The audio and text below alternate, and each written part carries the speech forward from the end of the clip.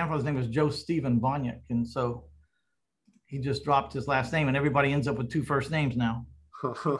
I like your story. Yeah, so we are live here. Let me just double check it. There's always that like little awkward interim. Wow. There we go. Okay, we are in fact live. Awesome. So hey everybody, this is Victor.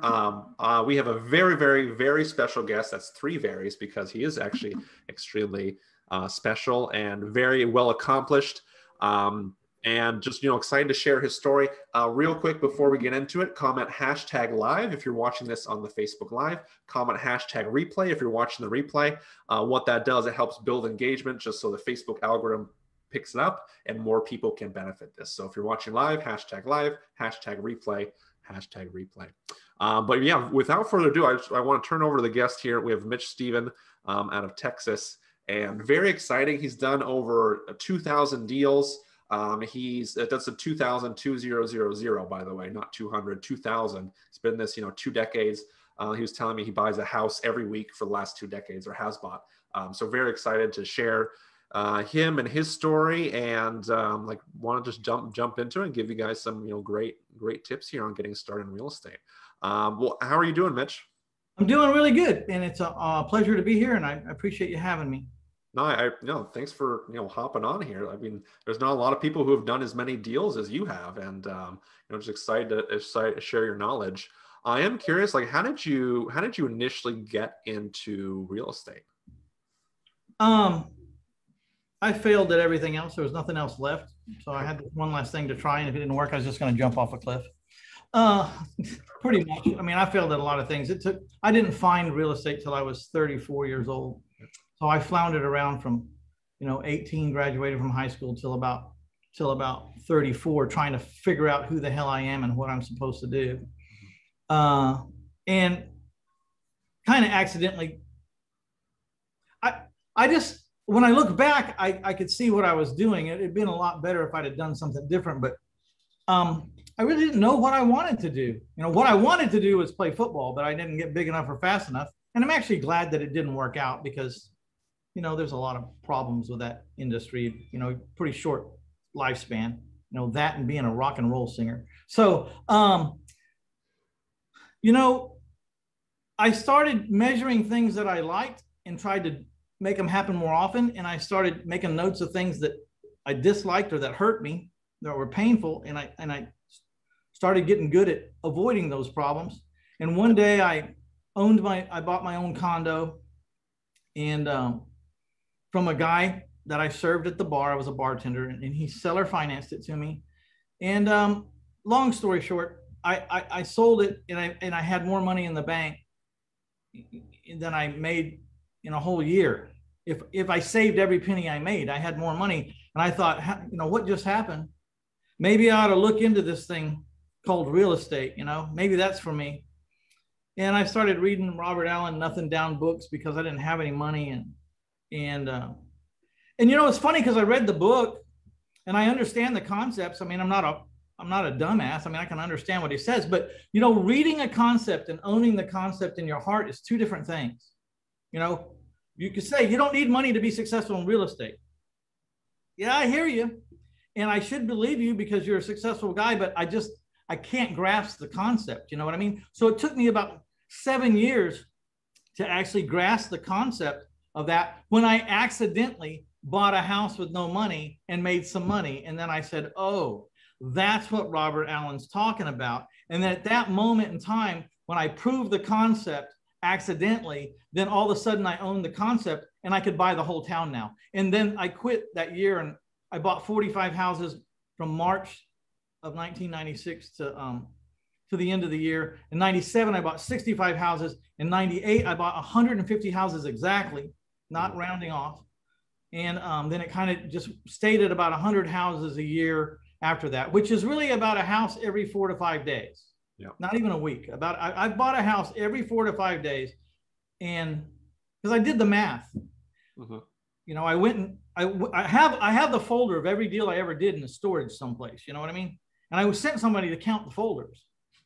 And then I just divided from March of 1996 to where I'm at. And it's every four to 5 days I've bought a house. or a property or something. That's amazing. So buying a house, so you're doing like a seller finance though, or like, do you do like normal flips? Like what type of like deals are these? So out of the 100 houses, you know, I'll do about 70% or 70 of those houses I will sell to my buyer on a seller financed note. Mm-hmm. And I'll carry that note for 30 years at 10%, no balloon. So I am a mortgage company. I collect on hundreds and hundreds of mortgages every month. I average $500 positive cash flow per mortgage. Beautiful. So I have about, you know, it's hard to tell because every day someone pays you off, whether you like it or not. Mm-hmm. And my people don't pay off because they refinance. They pay off because they move and they list the house with a realtor, and the realtor finds a new buyer with a new loan, and then they're calling me for a payoff. That's because my people are inherently flawed. They're never refinancing, or they wouldn't be paying 30 years, 10% to begin with. You know what I mean? Yeah.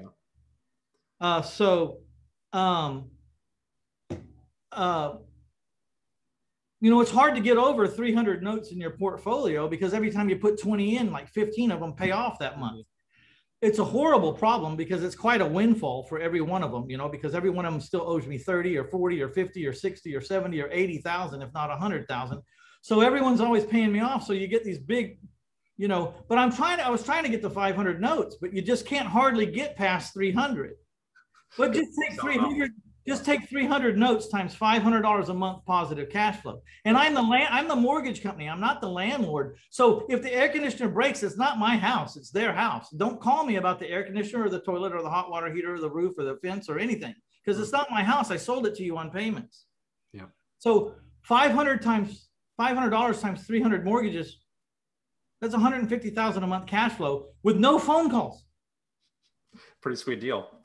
So just so, because a lot of the folks in this group here are newer, so like they're still working on their first deal, like they've been thinking about it for a while, or maybe they do a couple deals inconsistently but want to take it to the next level. Can you kind of explain a little more about the seller finance? Like, how are you able to buy these properties? How are you able to, like, what's your exit strategy? Like, I'll give a real life example with some numbers. Maybe the numbers are a little low right now because housing prices have gone up in the last year or so pretty drastically, but go with the theory. And then please don't let me forget, I'm talking about these big numbers. I'm talking about all this stuff. You don't need to be big. And if we're talking to people who are just starting out trying to find their first deal, I want to address that because it's a whole different issue. And we all started there. Yeah. So which one do you want to do first? Let's address the small things. Let's address it. Yeah. Okay. So just like I said, reading Robert Allen, you know, he had the audacity to suggest that I didn't have to have money to become very, very successful, if not wealthy, in the real estate industry. And I didn't have to have any money. And that was like the audacity of this man, you know? Yeah. What in the world could he be talking about? But I latched on to the title, Nothing Down, because, you know, if nothing could buy some shit, I had a ton of it. I had a ton of nothing. I could buy the whole town. I was so broke, you know. I might, you know, so what happens is, if you want to simplify things, and that's what I really need, is I'm a simple man. I'm not a genius. I just have a ton of common sense. And I am able to break things down into their simplest components so I can understand them. And then so it's not so complicated so I won't give up or quit. So here it is in a nutshell. We all started broke. We needed money. None of us would be here. 99.9 of us. When you start out, you're a professional deal maker. Let me just ask the whole audience right now. You think you could come up with $100 million right now? Everyone will say no, right? Yeah. Hell no. Not just no, but hell no. I mean, are you crazy? All right, but what if I taught you how to go out and get things under contract for half price, and you went out and got a $200 million building downtown under contract for $100 million? Do you think you could get the $100 million now? Because when you don't have any money, all you are is a professional deal maker, contract writer-upper. Yeah. Is that a word? It is now. We'll make it a word. Yeah. That's your job. It's our podcast. We can do whatever we want. So we've now deemed the word contract writer-uppers. That's what you are. You have to learn how to find great deals at super, super, super prices or values. And then you got to learn how to contract it up professionally enough so that it sticks and that you're in control of that property for a certain amount of time while you're trying to find the money. And how you find the money is, who would like to make half of 100 million. And everybody raises their hand and say, great, which one of you can bring 100 million to buy this property, and I'll share the other 100 million with you 50-50. The guy who writes the contract, who has the contract, is in control. He's the most powerful guy in the whole situation. Doesn't have a damn penny to his name, but he's got this contract on this $100 million building for $100 million. And people should be fighting to be the one that I pick to partner with, because there's $100 million on the table. Yeah. Okay, so let's bring it down to houses. So you buy a house for $250. You got a house for $200 that's worth $350. Who wants to make $150,000? Great. Bring the 200 or the 250. Yeah. Well, I'm not going to give you 50%. Good, move along. I'll find someone else. No, wait a minute. No, go ahead. Just sit over there. I'm going to go talk to some other people. Hey, who's got 200 grand? You want to give me 50% or not? No? Okay, let me keep talking. Okay, you do. Okay, here you go. I'm in control. I say when this deal happens. I say how much I get. I say how much you pay. I say I have the contract. So that's the bottom line. So how much money do you need to write a contract? I don't know. Can you buy a ballpoint pen? Yeah. You can borrow a pen too. Yeah. Yeah. Steal one. Shit. You're paying back here. So I like how you addressed it, because it's not about the money, it's about the deal, and you need to be a professional deal writer-upper. And I like that word. We'll trademark it. Can you run us through like a average transaction, just so people can understand like the mechanics? Like what is seller finance, like understanding what that looks like. Yeah. One more thing though, before we park the subject. Sure. And it doesn't matter about your credit, or if you speak the language good, or you're too tall, or you're too fat, or you're too skinny, or you're too young. Charles Manson should be able to get this money from prison. Okay. No one gives a crap how many people he murdered. There's $100 million on the table, and you know what I mean? So the biggest objection I hear when I have a course called Private Money Changes Everything. It's not a very bulky course. It's not heavy. It's not thick. It's just rich. You know what I mean? And one of the main things you got to do is get people to get rid of their limiting beliefs. And a really good coach, that's what they do. Because once you get one person who even loans you only $20,000 or $30,000 for a mobile home or something, anything, once that gate gets opened, you'll own the concept in your heart forever. And then it's Katie bar the door, man. You're off. You do it one time. Just the same thing the first time you did a wholesale. Doesn't matter how much money you make on a wholesale. Just make, I don't care if you make $3,000, $1,000, $5,000, just make some money for the first time on a wholesale deal and get your wife and you to go, ooh, it worked. Yeah. Your spouse and you. All right. So a deal. Let's say I find a deal for 50. First thing you got to do is you got to know how to assess value, because you can't buy anything at a discount if you don't know what you can sell it for. Okay. I like so it. You got to start with, what is it worth? I mean, what can I sell it for? Not even what it's worth right now, but what can I sell it for if it's in the same condition as everything else around here that's sold? It's comps, right? But I don't go by, I coined the OFV, the owner financed value. There's the ARV, there's the Mayo. I'm pretty sure I'm the only one that used the OFV, and I use it all the time, and it's starting to catch on. How do you arrive at the owner finance value? The owner finance value is a value unto itself. It doesn't give a damn about what the comps are. It doesn't give a damn about what the houses around there sold. It's not based on solds. It's based on the rent, because the concept is a guy paying $1,200 a month rent would rather own right across the street in the same exact house, give or take a couple, for $1,200 a month. If he can own principal, interest, taxes, insurance for $1,200 a month, most renters would rather trade, right? If they're going to pay $1,200 a month, they'd rather pay to own, right? Yeah, ownership, yeah. Well, I mean, not 100% of, there's never 100% of anything, but the vast majority, I don't know if it's 85% or 75% or 93% of the renters would rather own if it was the same per month. I don't know what it is, but we all know it's high, right? Did you know that 100% of all the statistics are made up on the spot? I've heard that one before, yeah. So you take the rents and you subtract the monthly taxes and insurance from the rent. And that tells you what this renter has for P&I. Yeah. Because you know what I mean? The rent doesn't belong to you or him or anybody. It belongs, the taxes and the insurance, they belong to those guys, right? So you got to take that off the top. So let's use some real numbers. You got $1,000 rent. I'm just using these numbers because I know the math. in my head. You subtract 150 and you're left over with 850 that this renter has for principal and interest. And that's got to be the payment. Yeah. The principal and interest payment. So I like to use, you know, I sell my houses at 30 years, 10%. Mm-hmm.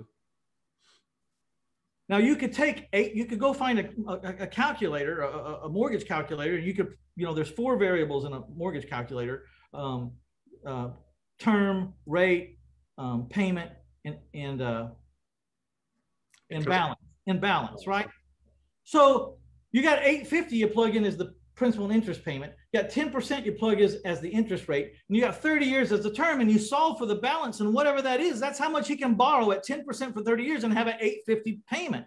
Or you could just multiply by 115. Mm-hmm.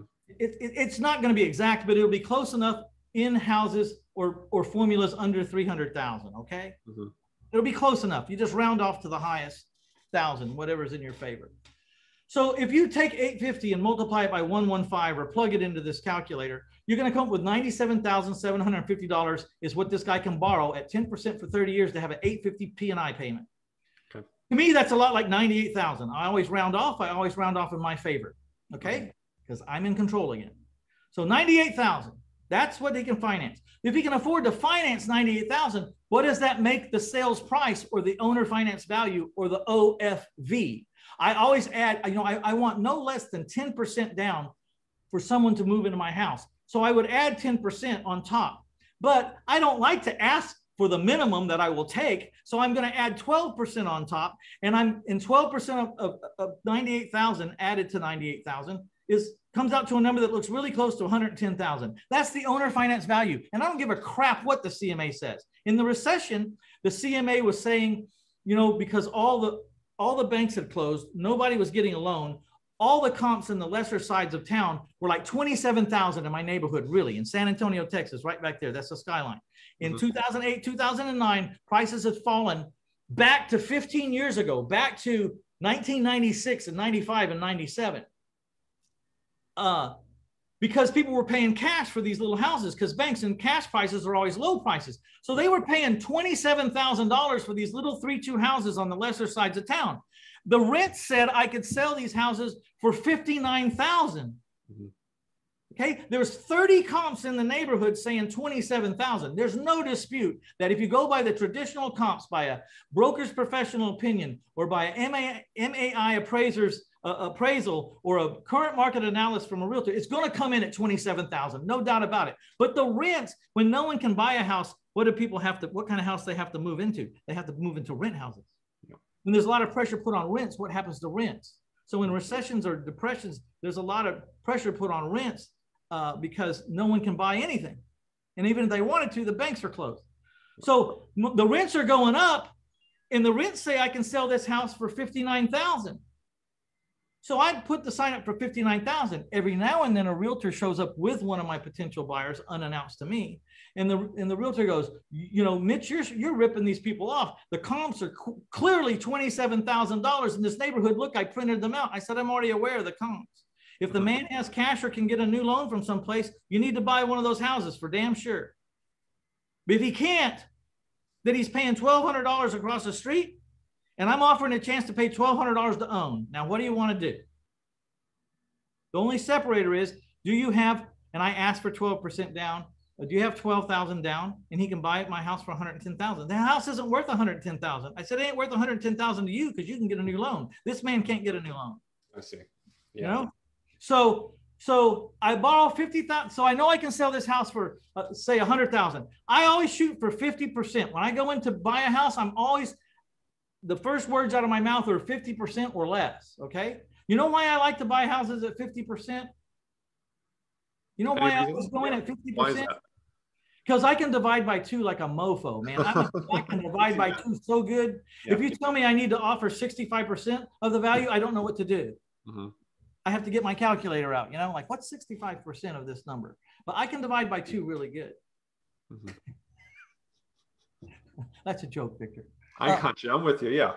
So, but I always go in. So, and a lot of times I buy my house, or I can sell or finance my house for 100% over what I have in it. That's really my goal. I will go up to 65%, but I don't go any more than that typically.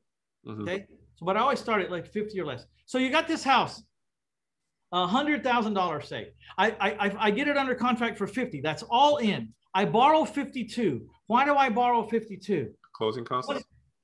No, I'm saying I'm all in. Rehab, closing costs, everything is 50, but I borrow 52 because it probably cost me $2,000 to find this guy who would sell me a $100,000 house at $50,000. And if I leave $2,000 laying around in every house I do, and I do 100 houses a year for the last 20 years, I'm leaving $200,000 a year in advertising laying in houses. You do that, 2 or 3 years in a row, and you're, 5 years, you do it 5 years, you got $1 million you left laying around. Who's got $1 million to leave laying around? No.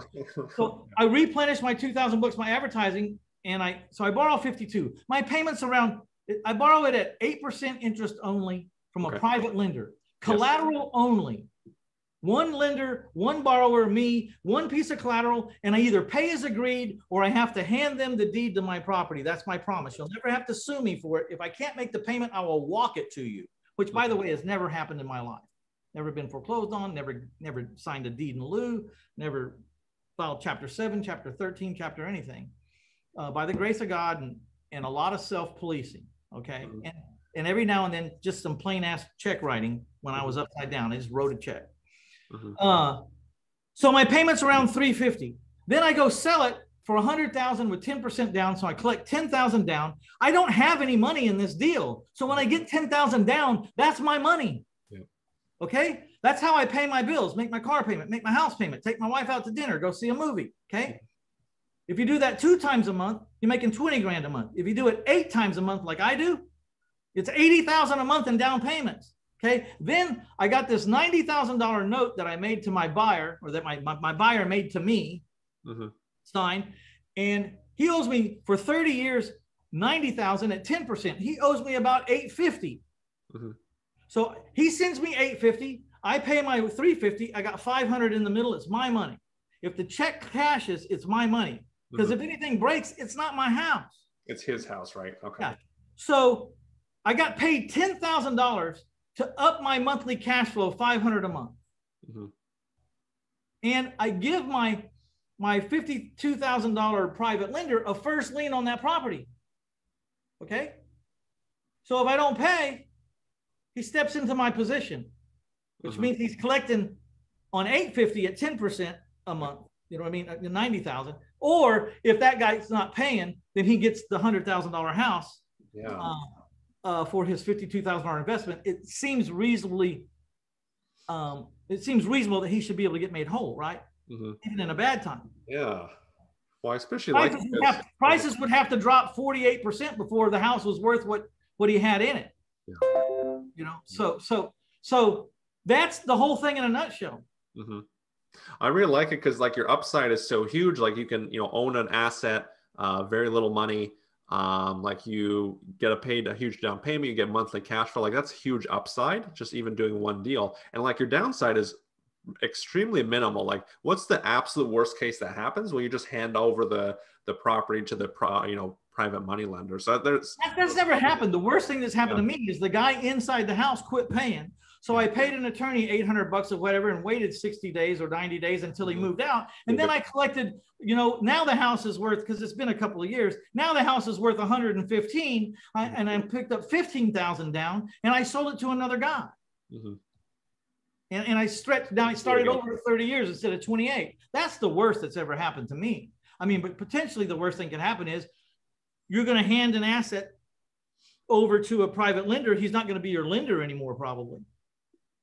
Because doctors and lawyers and old people and retired don't know what to do with a house, even though it makes perfect sense. You start handing back houses to people, no matter how good a deal they are, most of your private lenders petrifies the hell out of them and causes them great stress that they're going to screw up and make 50,000 instead of 350 this month. It doesn't make any sense, but you know what I mean? You'll run them off if you start handing them assets back. So how do you think about yourself? Do you think of yourself like I'm a wholesaler, I'm a flipper? Do you think I'm just a bank? Do you think of yourself as a bank? Like, how do you think of yourself? If you had to give yourself be the bank, Stephen. Or I'm a seller financier. Seller financier, yeah. I'm a seller financier. But people, sophisticated people that you tell them what you're doing, they go, oh, you're a bank.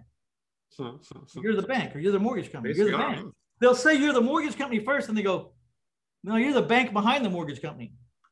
Yeah, I am the bank. The only, so I really like the strategy. I wrote 3 books, but I wrote this one book, My Life in 1,000 Houses, of the Art of Owner Financing. Seller financing, owner financing, same thing. The book is $50. You can go to my website and get it for maybe a little bit less. But sometimes people, it's only what? It's 200, just over 200 pages. And people will go to me like, why the hell is this book $200? And I always say the same thing. I say, set the book down. Okay, move away from it. You're not ready for this book. This book's worth $1 million freaking dollars. Yeah. When I say I'm a multi on and on millionaire, I am, because every time I create a mortgage and get paid 10 or 15 or 20,000 bucks for a down payment, they still owe me 180,000, 200,000. They still owe me 300,000. It goes on it's in my financial. I'm owed the money. Mm-hmm. So this is where the wholesalers are you're killing yourself. By the way, you're a landlord. What do you get for a down payment? What do these people give to you before they move in the house? Well, I mean, they just give you maybe first and last month's maybe security deposit. Hey, that's even worse than what I thought you would say. The first and last months means when they quit paying you, they can stop paying you 2 months in advance, and you have nothing to do the repairs with, because it's the 2 months that they already paid for. It should be first month's rent and a deposit equal to 1 month's rent. So at least you have that for the damages. But what's the average rent you're charging? Around here, like $1,000 would be. Okay, so you're getting $2,000. Mm-hmm. Okay, of which the first 1,000 is something they owe you for the first 30 days anyway. So you're really not. You have this, and it's in limbo, right? Yeah. I asked for 10% down on a $100,000 house. That's $10,000. Sometimes people will bring me $30,000 on a $100,000 house. What's my payment, Mitch, if I give an extra $20,000 down? Well, let me do. Oh, I want that payment. I brought my money from Mexico. I sold my house, or I sold my other house. I don't want it to disappear. I want to get it off out of my account, away from my wife. I want to bury it in this house. I mean, when was the last time you went to rent a house and someone gave you $30,000 that you didn't have to give back? Never. This is a possibility every day of my life. Yeah. I've had people give me 50% down. Mm-hmm. Okay. By the way, if someone gives you 30, 40, or 50% down, you think you can liquidate that note with no discount? Absolutely. Mm-hmm. Okay, so here's the thing. You wholesalers, I'm about to make you sick, and I don't mean to do it on purpose, but I just want to make you think. What's the average wholesale amount that you collect? Do you have a number, Victor? I don't do any wholesaling anymore. I'd say about $5,000 assignment. Okay, I was going to say between 5 and 10. So I was going to say $8,000. I'm picking up about that or more in my down payment, and these people still owe me $180,000 at 10% out in the future. Mm-hmm. So all you wholesalers, because you have not learned to raise private money that is a certain color and a certain texture that works with this kind of strategy, because you will not or have not learned that talent and that skill, you're leaving $180,000 to $200,000 on the table with every friggin' transaction you do. So I'm not doing this to sell the course, because I really don't care if I sell a course or not. But for $997, I can get you on the path to figuring that out. And all you got to do is get one person to loan you 30 or 50 or 40, or do one deal with some borrowed money. And $997 looks like $997 looks like chump change. Let's call it $1,000. I hate it when they do that. $999. Hell, it's $1,000. For $1,000, let me change your belief system, because I have $26 million of private money right now. Non-recourse, collateral only. If the whole world goes to hell, I got to print about 300 deed and lose, and I'm done. They can't touch me. My credit's still good. They can't take my $10 million worth of self-storages. They can't take my house. They can't take my ranch. They can't take nothing. Mm-hmm.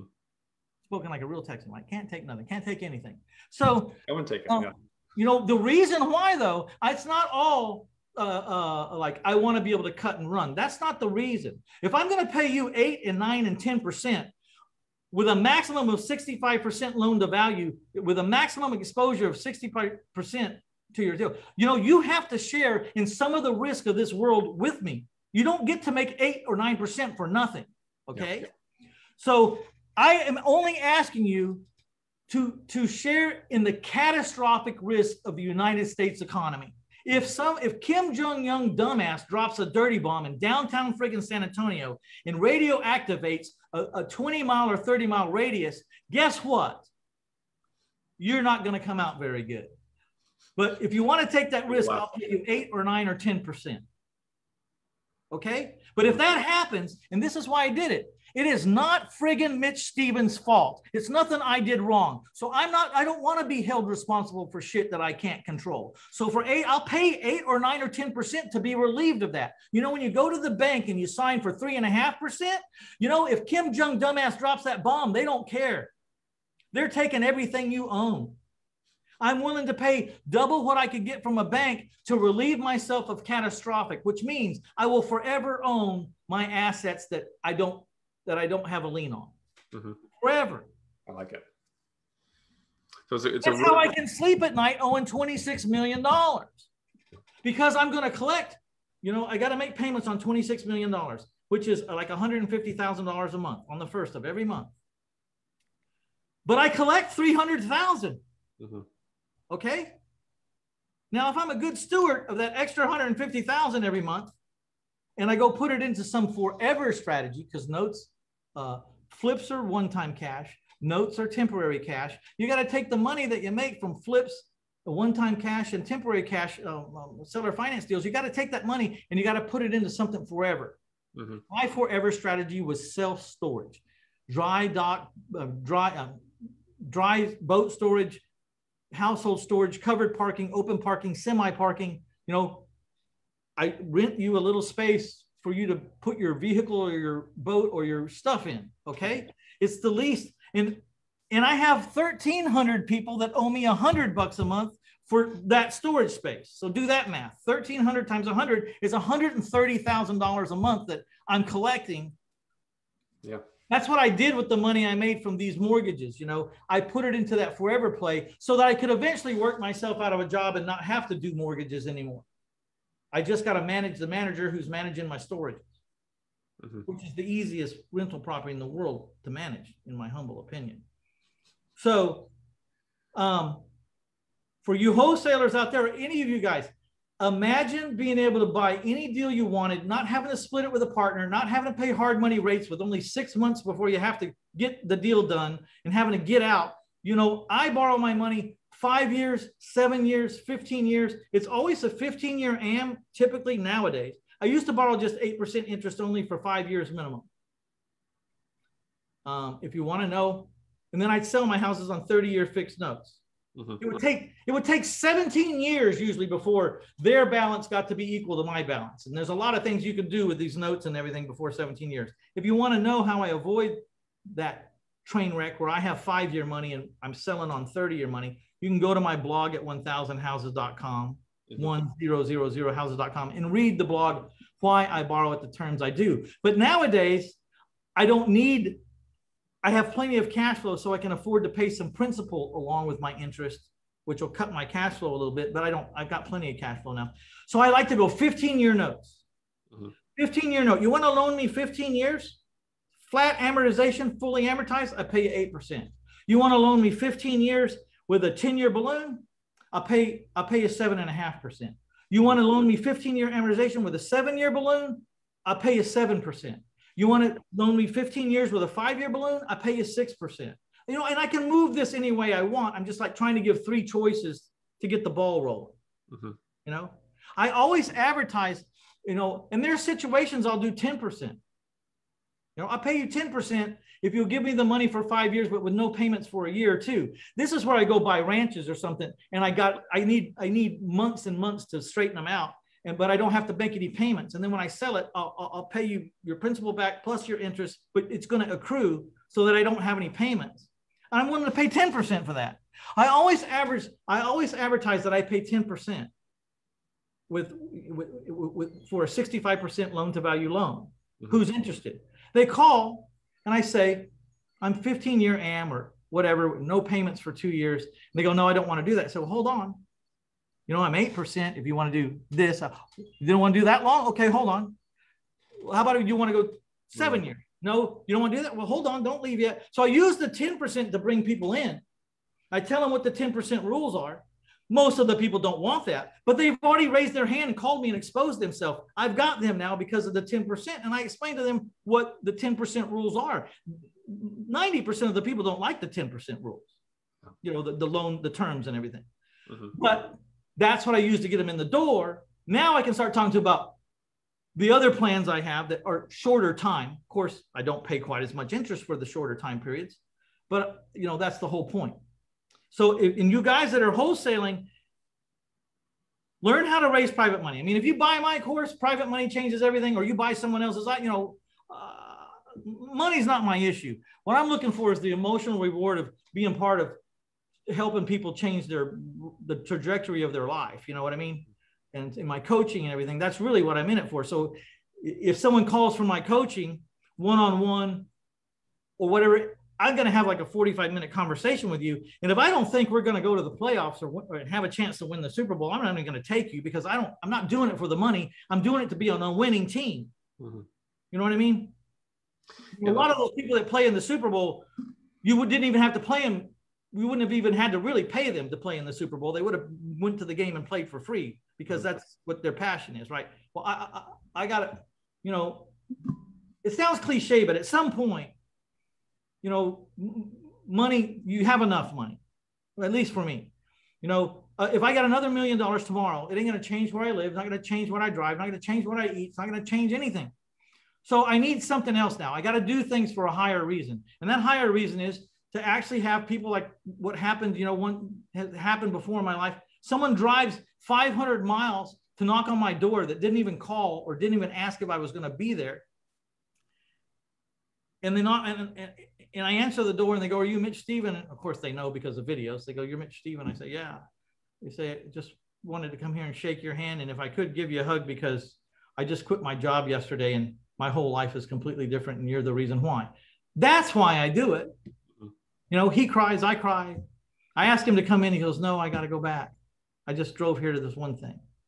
So, you know, that's the reason why. Really having a real impact on people. Because the reason it's so important to get people to quit their job is because the minute a man quits his job, if he's a responsible man who takes pride in what he does, he's freed up about 2,600 hours a year that now he can devote to himself. And so maybe you're only making $3,000 a month or $3,500 a month or $4,000. The sooner you can figure out how to, and that's the only goal you need in the beginning. You don't need $1 million goal or a $10,000 a month goal. What are you making per month? That's your goal. Because as soon as you find a way to make that $3,500 a month come in that you've been making from your job, you no longer have the job. So now you've freed up 2,600 hours so you can spend time with Victor or Mitch or whoever the hell you want to and start figuring out who you're supposed to be in this life. And then when you figure out what you really want to do, how to put your 10,000 hours in, or in my case, my 80,000 hours, and become the best in the world at it, you know, and immerse yourself. Very cool. I think that's a really good transition. Like how can folks, I think you mentioned it, but I want to segue here. Like how can folks get a hold of you? Like where can they get access to your course and how can they learn more about you if they're interested? Yeah. Just go to 1000houses.com, 1000houses.com. I was putting out a 10-minute YouTube episode every single work day for the last 9 months. You can go to, you know, it's over there, 1000houses.com/YouTube, 1000houses/podcasts with an S plural to get to my podcast where I'm about to interview my 500th person. You know, I have 500 archived interviews there. You know, if you want to loan me money, just call me. We'll have a conversation, see if we're a nice fit. 210-669-4020. If you want to have that conversation, never any pressures. I'll just, you know, show you what's going on, send you a couple example deals. I mean, there's never any pressure on anything, whether you're calling about coaching or you're calling about lending money or whatever. I just want to see if there's a natural fit. I got over trying to squeeze round pegs into square holes a long, long time ago. A long time ago, because that's where all my trouble was. Trying to force things. Yeah. Wasn't working. Well, as we wrap up here, so 1000houses.com, and you have all those // podcast, etc. So 1000houses.com. Awesome. I'll drop the link below as well. As we wrap up here, Mitch, like any final thoughts, any final words of wisdom for people getting started? Just like any final, nuggets of wisdom here? Get as much as you can free from the internet. Watch as many of these strategies as you can. There's a whole lot of them, and that's part of the problem because you can get information overload real easy. But be aware, kind of look at everything from 10,000 feet, every strategy, look from real high up. Then find a strategy that you like and that'll work in your market. Not every strategy works everywhere. Seller financing doesn't work in Los Angeles, and it doesn't work in New York, and it doesn't work in a lot of places where the houses are too expensive or the laws are too slanted towards the consumer. Yep. Where you don't have any rights as an owner. Then narrow it down. And then when you find the one strategy that you're sure of, then maybe pay for some courses and start drilling down specifically right on that. Forsake everything else. Don't look sideways again. And then when you are positive that you have drilled down and gotten all the free stuff or all the nominal affordable courses or whatever, and you're sure it's what you're going to do, then that's when you hire a coach that A, is actively doing what you want to do right now, and is in a place of being successful enough that you would like to be in his shoes. And then last but not least, that mentor is someone you would like to be on and off the field, personally and business-wise.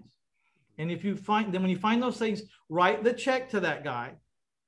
And it needs to be reasonable, but knowledge can be reasonably expensive. So understand that. I mean, I'm $25,000, but if I don't think I can get you back your $25,000, or I can show you where you're missing some things, where you're stepping over $25,000, I don't want your money. But because you're either going to pay the street or you're going to pay a mentor. And the street's relentless, and they'll take everything you have, and there's no end to how much it'll take. A mentor should calm you down. They should not only help you make money, which you could measure by, but they could help you avoid losing money, which you'll never be able to measure that because you can't measure the negative. And between those two things, it should be a lot less anxiety moving into your success, because you'll have someone to bounce things off of. And also make sure that you understand who's going to be coaching you, because sometimes you can pay these big box guys and then they sub you out to a person that's trying to find their first deal too. Or they've done 10 deals in their whole life. And I know this is true because I have people call me all the time and say, I paid this guy to coach. And then when I asked the person that I was talking to on the phone, like, well, how many deals have you done? They said, well, they're trying to find their first deal too. It's like, I paid, $15,000 to talk to a person that hasn't bought a house, that's reading out of a book, so if you hire me, you get me. Mm-hmm. I got 27 years. When you start telling me about your buyer and how the conversation's going, the hair starts to stand up on the back of my neck. And I say things like, all right, Victor, hold on right there. I don't want to talk about this guy anymore until you do something.